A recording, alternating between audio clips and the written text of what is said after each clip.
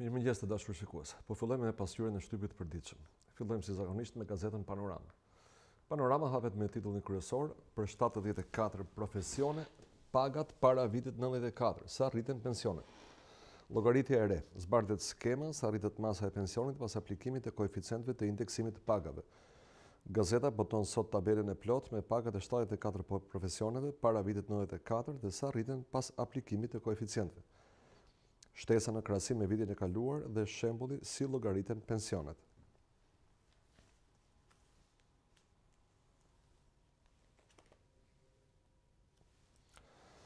A mund të ashtyj edhe një muaj, Fatos Kongoli boton kujtimet, kur isha në shtrat, doja të vdisja.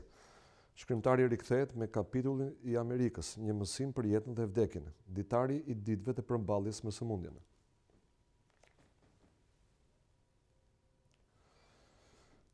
Parlamenti miraton zgjatjen e gjendjes së jashtëzakonshme, Partia Socialiste me 2 qëndrime.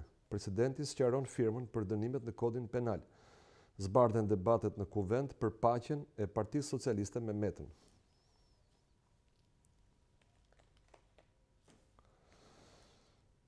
Burgu VIP pushtohet nga Covid, dyshimet si hyri virusi, si u rrit në 29 numri i të prekurve.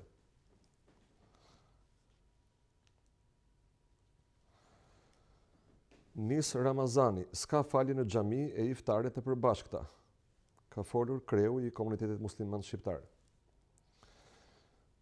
Vrasje me thik në Korçë, hetimet pse u qellua 67 vjeçari, pyetet gruaja. Pas Dakos, Durrësi nuk gjen qetësi, emrohet një tjetër kryebashkiake.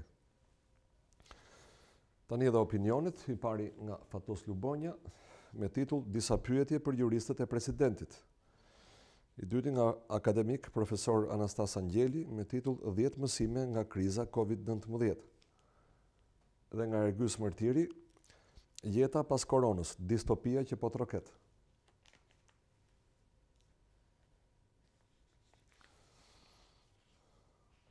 Vjojmë me gazetën shqiptare. Meta, burg për përhapësit e virusit, mbroj kushtetutën. Presidenti u përgjigjet kritikave pse dekretoi ndryshimet në kodin penal. Partia Socialiste dhe opozita bashkojnë votat në kuvend. Shtyhet deri më 23 qershor fatkeqësia natyrore. Basha, tenderat sekret, prokuroria të dalë nga karantina.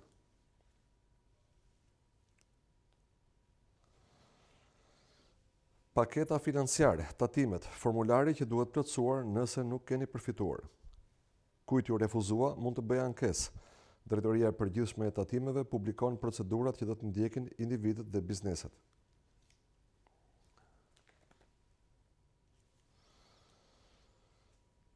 Kurba në rritje, 663 të infektuar me Covid-19, 29 të prekur për 24 orë, Burgu 313, vatra e re e virusit me 13 raste. Qytetari nga Kruja rrëfen si u infektua, gjithçka nisi me lodhje trupi. Flet Orges Pahiu, 8300 të prekur nga tumoret, mjeku, kanceri, numri nga vjet u rrit me 14%. Skënder Brataj, 2 javët e ardhshme janë testi i vërtet për Shqipërinë.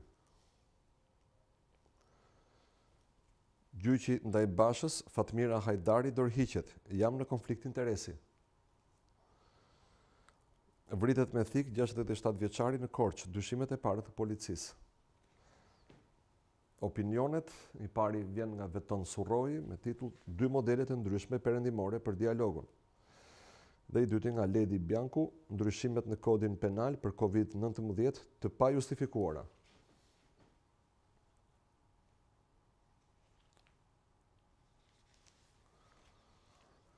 Gazeta Mapo. I pari që mori masa, i pari që u ndëshkua. Flet për gazetën Mapo, administratori i shkollës private Udha e Shkronjave, i cili mori i pari vendimin për ndërprerjen e mësimit për shkak të koronavirusit. Qeveria e linçoi publikisht, e ndëshkoi, i pezulloi licencën dhe e kallzoi në prokurori për përhapje paniku, po koha i dha të drejtë dhe qeveria bëri më pas të njëjtën gjë. Shkurti tregon se si u përball me çështjen dhe se si do të shkojë puna e arsimit në vend sipas tij.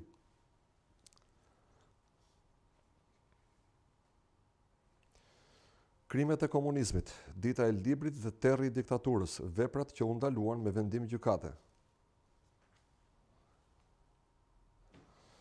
Basha, qeveria dështoi në këto 6 javë, po e çon vendin drejt humnerës. Koalicioni i partive opozitare i bën thirrje qeverisë të rishikojë me urgjencë paketat gjysmake ekonomike në mënyrë që askush që është prekur nga kriza të mos përjashtohet nga ndihma. Sërish me koronavirusin, 29 raste të tjera vatër e re në një burg të Tiranës. Ledi Bianku, ndryshimet në kodin penal janë të pajustifikuara.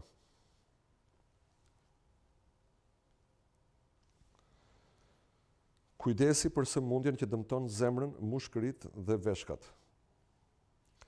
E quajtur pra sklerodermia. Në Kosovë, LDK nxjerr kandidatin e saj për kryeministër, Avdullah Hoti. Komenti nga Veton Surroj, Cicërima dhe rryma e Berlinit. Një tjetër koment nga Daniel Finkelstein, e vërteta e hidhur është më e shëndetshme se shpresa e kotë. Opinioni nga Kim Mehmeti, elita politike shqiptare si shtylla druri në formë aje. Dhe së fundi, karikatura e Mesit Bujar Kapexhi në këndin e tij të përhershëm Ngërç, ka personazhe Edi Ramën dhe Ilir Metën që shkëmbejnë këtë tufë me lule në formën e simbolit të koronavirusit. Kemi përfunduar edhe me gazetën Mapo, vijojmë me gazetën Sot. Pas marrëveshjes së Ilir Metës me Edi Ramën, Monika Kryemandi braktis mbledhjen e Bashës, çifti presidencial ndërpret sulmet e majorancës. Meta përplas socialistët me opozitën, Balla mohon qetësimin e marrëdhënieve, Murrizi e Gjoni val kritikash.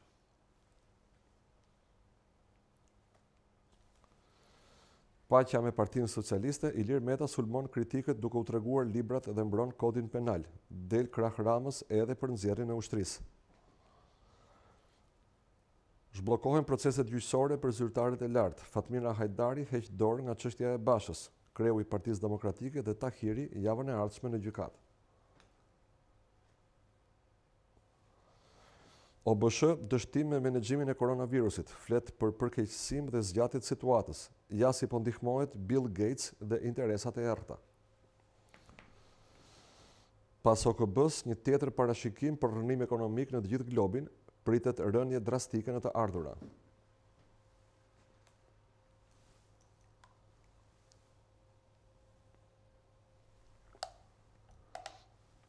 Spartak Braho, Meta tërheqje taktike me kodin penal. Rama nuk ka ndruar kurs.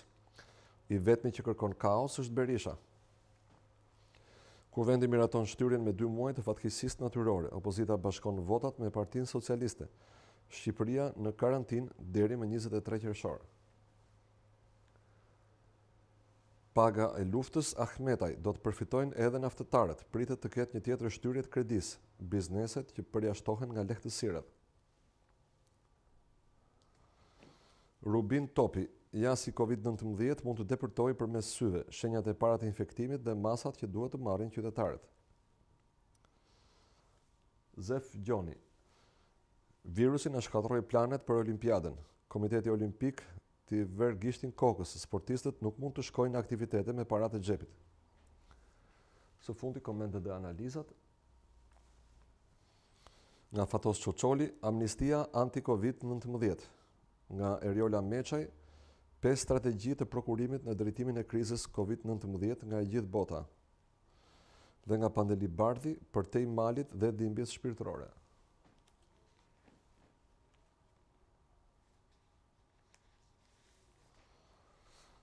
Gazeta Telegraf. Universitetet shpenzuan 3 miliard lek për informatizimin, por 0,6% po shfrytëzohet.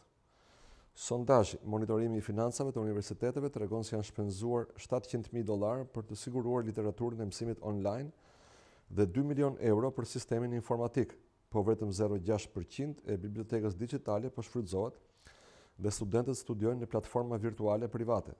Mungesa e kartës studentore, kthimi i parave të paguara për konviktet, dështimi i vendimit të Këshillit të Ministrave për pagesën e qeras dhe rimbursimi nga qeveria.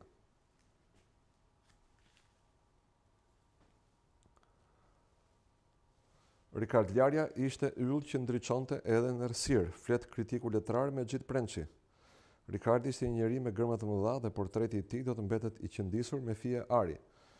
Si aktor, ai solli në film natyrshmërinë, thjeshtësinë, realizmin si vërtetësi jetësore dhe qasjen moderne artistike.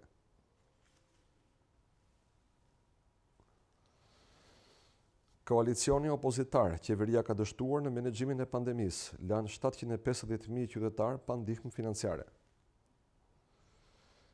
Tendera të dyshimt në pandemi, Bashkia e Kavajës shpall fitues për ujësjellsin, kompaninë e vetme që ka ofertë 99.8% të fondit limit. Masakrën në Pyje, qindra gjahtar shfrytëzojnë situatën për të vrarë kafshë dhe shpend që rrezikohen të zhduken. Vjojmë me politikën e ditës. Presidenti Meta, urim dhe solidaritet në muajin e Ramazanit. Kryeministri Rama, karantina na mundoi, por na bashkon. Lulzim Basha, falsifikohen dokumentat e tendereve sekret. Berisha në aktualitet, pse bëhen testime vetëm në Tiranë.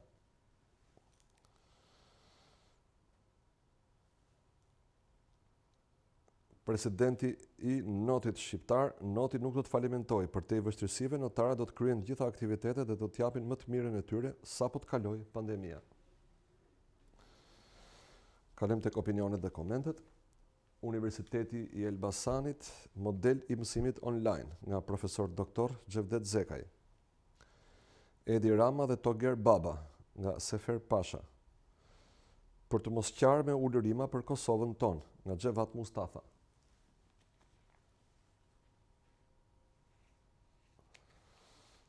Mbrim të gazeta Koha Jon. Lulzim Basha, nuk do të ketë amnisti fiskale.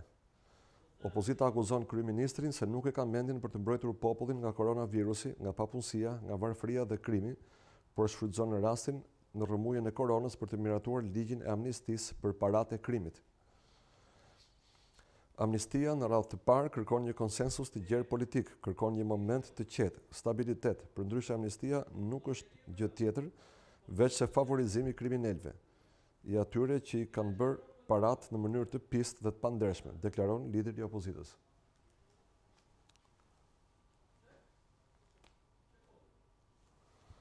Presidenti Meta fshikullon dhe ironizon kritikët. Sa mirë të kishim standarde daneze në çdo fushë, por lexoni libra. Një tufë deputetësh ignorant në sallën e kuvendit nga radhët e opozitës së re nuk kuptuan thelbin e ndryshimeve në kodin penal që u bën me insistimin e presidentit të Republikës. Populli e ka parë se si flasin, sa të vjen turp se kush e mban mandatin e deputetit në xhep dhe flasin në emër të popullit si deputet. Editoriali, pse oligarkët dhe një shpurë mediatiko euromarse duan sherr në kohë pandemie mes Metës dhe Ramës. Rishikim urgjent i paketave ekonomike, transparencë për çdo qindark dhe hetim të tendereve sekret, ka kërkuar kështu koalicioni opozitar. Nënkryetari i LSI Vasili, rritet numri infektimeve, por Rama thot se jemi fanar ndriçues. Në muajin e shenjtë të Ramazanit, presidenti Meta uron besimtarët musliman, sakrificat të na afrojnë më shumë zemrat dhe ta unifikojnë shpresën. Rritet numri të prekurve me COVID-19, 13 të infektuar në Burgun 3013. Sërish për pandemin, një analizë nga Mili Xhani, COVID-19, jemi mirë apo nuk dim ku jemi? Kërkesa e Ramës, kuvendi miraton shtyrjen e gjendjes së fatkeqësisë natyrore deri më 23 qershor. Bylyk Bashi, shtyrja e gjendjes së jashtëzakonshme është antikushtetuese. Analiza, një udhkryq i panevojshëm i politikës kosovare, nga Gëzim Podgorica. Shohim tani gazetën Liberale. Politik me gjendjen e jashtëzakonshme. Parlamenti miraton zgjatjen e gjendjes së jashtëzakonshme deri më 23 qershor. Deputetët opozitës së re janë shprehur kundër. Edhe Partia Demokratike kërkoi me ngulm shtrirjen në të gjithë territorin.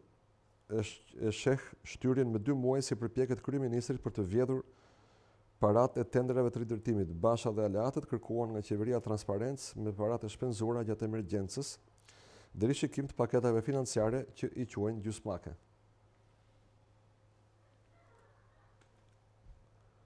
Avdullah Hoti, kandidati LDK për kryeministër. LDK ka marrë nismën për formimin e qeverisë pas takimit të Thachit me përfaqësuesit e partive. Meta, pseudo-intelektualet të lexojnë ligjin danez. Opinioni nga Bertrand Badre, mos e shpërdoroni përgjigjen ndaj pandemisë. Editoriali nga Ervis Iljazaj, damkosja e pamerituar e sipërmarrjes shqiptare.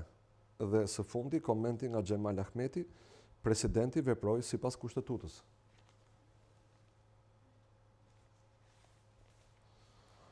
Gazeta Tema.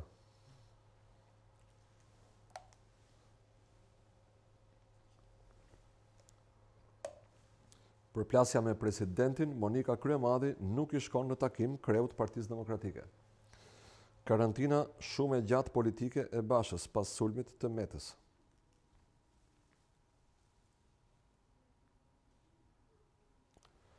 Njëzet e 7 propozimet kundër krizës, plan Draghi edhe për Shqipërinë.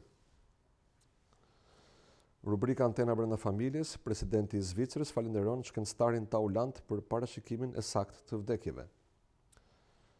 Shefi i urgjencës, ja çfarë ndodh në fund të 2 javëve do të kemi 1000 të infektuar.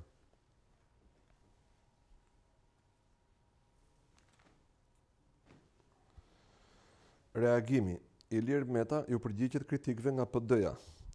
Pseudo-intelektual e pseudo-ekspert, lexoni ndonjë libër. Ligji i ri për dosjet në kuvent përjashtohet Sali Berisha nga politika, kategoritë e tjera që digjen për të shkuarën komuniste. Dëshmia e truprojës Enveri në 1160 u bë si i çmendur për Pashalimanin, duke thyer xhamat me grushta. Në 74 Ramizi i ra në gjunjën e xhmies duke qarë.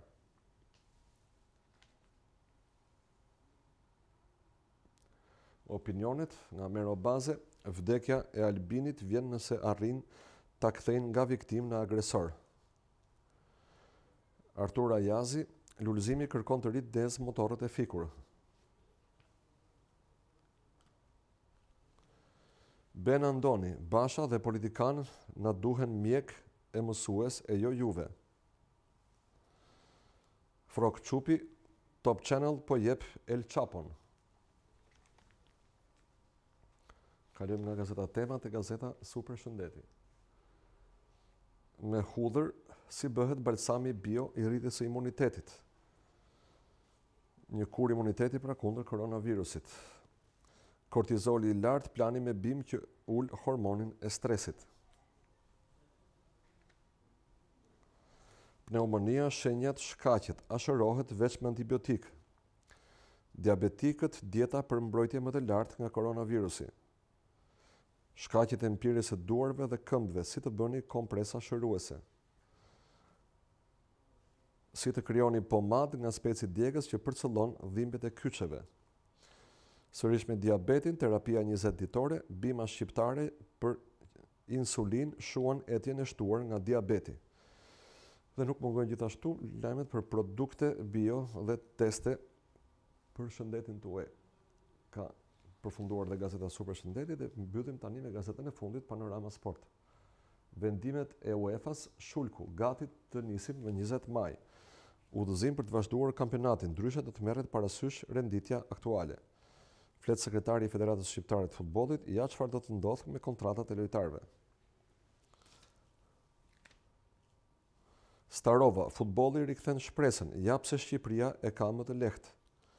Trajneri i shquar thot kampionati të nisë në maj, sepse shmanget falimenti i klubeve. Kur Italia me mire të vdekur flet për futboll, ne duhet i japim fund stresit. Ish shefi i garave, Çela, titullin e humbi flamurtarin në 97-ën, ja e vërteta e Tirana to mori në vitin 2000. Fondi nga UEFA, Partizani fiton 70.000 euro prej Hoxhës dhe Trashit. Kuksi, skenarët, Safet Gjici, titullin e dua në fush. Pra paskena, Tirana kërkesë për të zbritur në fushë. Bardë blut duan ta nisin stërvitjen në 3 grupe. Zbulohet plani i klubit. Kastrioti, Kruja, Vatër infeksioni, izolohen afrikanët. Basketbol, Arqilego Rea, akuza federatës, bëjnë show kot. Shohim tani dhe lajmet nga sporti ndërkombëtar. Speciale, Ronaldo dhe Messi, duel edhe në karantinë. Intrig merkatoje, Interi futet mes Realit dhe Juves për Paul Pogba. Tek Milani, gola me pikatore nuk shënonte kaq pak prej 33 vitesh. Dhe titulli i fundit vjen nga Bundesliga. Shefi i ligës, falimentojmë nëse nuk mbyllim sezonin. Këta ishin gjithë titujt e faqes parë të gazetës Panorama Sport, me cilën kemi bërë edhe fundin e pasqyrës së shtypit përditshëm për ditën e sotme.